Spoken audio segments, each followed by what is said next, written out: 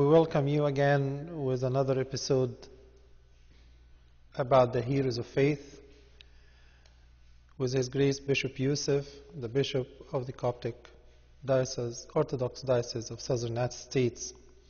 Sayyidina, we welcome you in this episode. Today we're going to talk about a great character, a character that was called by our Lord Jesus Christ being greater than all the prophets.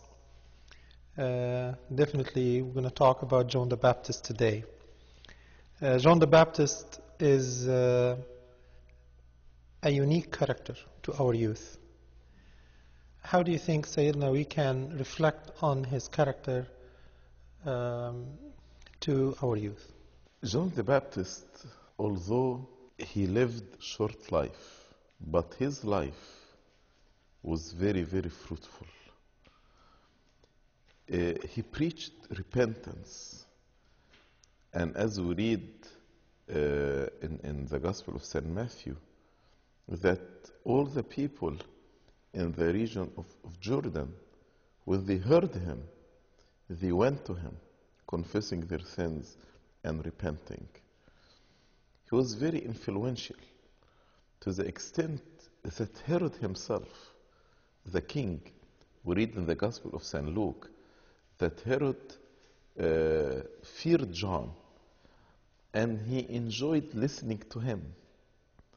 And actually, there is another verse saying, knowing that he is a holy man, an righteous man.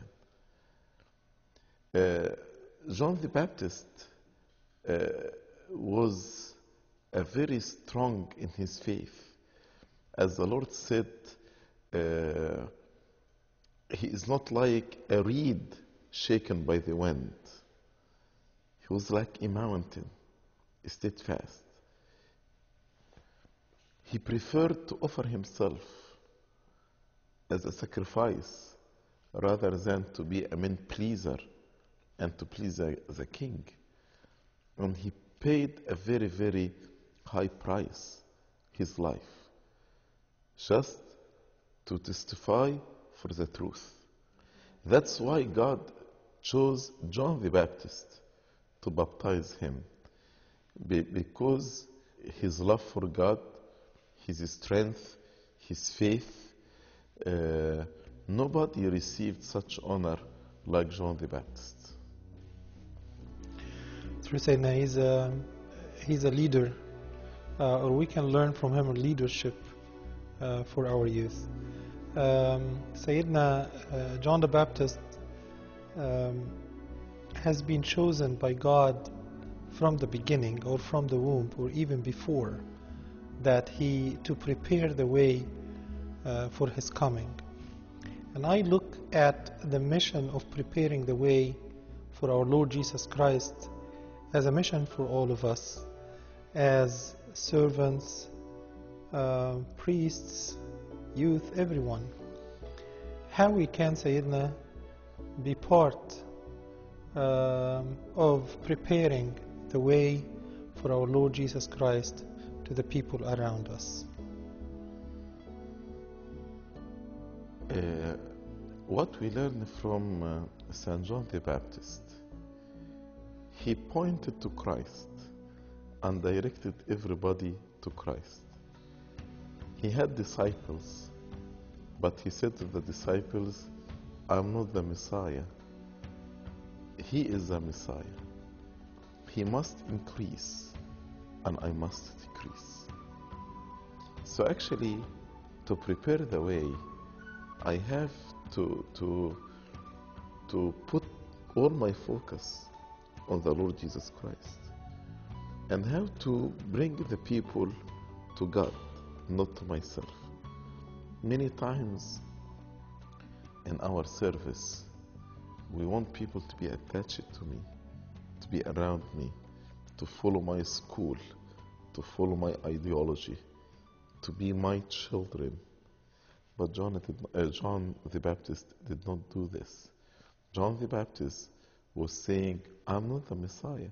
He asked his disciples, see, It's very, very difficult to give my children and my disciples, to somebody else. But John did this with a joyful heart. And he said, now my joy is full. Now my joy is full. He must increase and I must decrease. So when he brought the bride and presented the bride to the true bridegroom, the friend of the bridegroom was very happy. And he said, my joy is full. I think our way to prepare the people for the Lord, calling them to repentance, as John did, and then bringing them into a direct relationship with the Lord Jesus Christ. And we disappear completely. This reminds me with how Philip did with Nathaniel. When Nathaniel started to question whether the Messiah would come from Nazareth or not, what Philip did is come and see. And he put Nathaniel in a direct relationship with Christ. And when he put him in direct relationship with Christ, come and see, Nathaniel believed and said, you are truly the Son of God. That's how to prepare. Many times we teach people about God without teaching them how to know God. So we end up with students knew about God, but they don't know God. And I think our task is to teach them how to know God, not only to know about God. That's how to prepare the way. And this is exactly what John the Baptist did. And this is why our church, Sayyidina, put John the Baptist in a very high rank. In many, many ways, or in many, many apparent ways, how the church put John the Baptist in a very high rank. Can we reflect on this, Sayyidina, and tell us how the church recognized this man? Actually, the church is following the teaching of our Lord Jesus Christ. When he said, he is the greatest among those born of women. And I think the greatness of John the Baptist, beside who he is, but the real honor of John the Baptist, as we learn from his Holiness Pope Shenouda, is because he is the baptizer. He baptizes the Lord Jesus Christ. That's why Sayyidina Pope Shenouda teaches us that on the iconostasis we need to place the icon of John baptizing the Lord Jesus Christ, not the icon of John by himself, because his honor and his greatness came from being the baptizer of the Lord Jesus Christ. Usually we use two words in the intercession, the word intercession and the word prayer, through the intercession of or through the prayer of. Through the intercession, we keep it only for Saint Mary, all the heavenly ranks, and John the Baptist. So that's why we use a powerful word for John the Baptist. Another thing, we mention him immediately after all the heavenly ranks. For example, in the Hitanes, we start by Saint Mary, then the heavenly, Saint John the Baptist.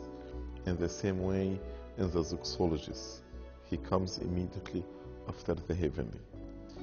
Also on the iconostasis, we have on, if I'm facing east, I have on my left side Saint Mary, on my right side the icon of the Pantocrator, the Lord Jesus Christ, and next to it John the Baptist. Even Abuna, when he gives incense, after he comes from the altar, after he gives 3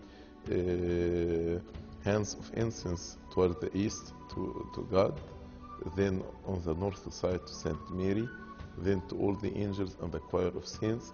Then he looked at the south side to the icon of John the Baptist and gives the incense to John the Baptist and calling him the priest, the son of the priest. You know? So the church is following the teaching of our Lord Jesus Christ in honoring Saint John the Baptist, considering him, the greatest among those born to the women.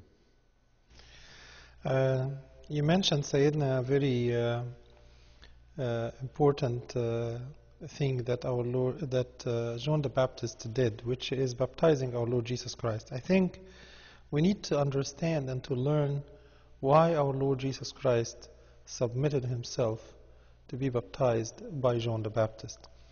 But I will leave this to a separate episode, Sayyidina, when we ask you to be with us again to talk about John the Baptist in the next episode.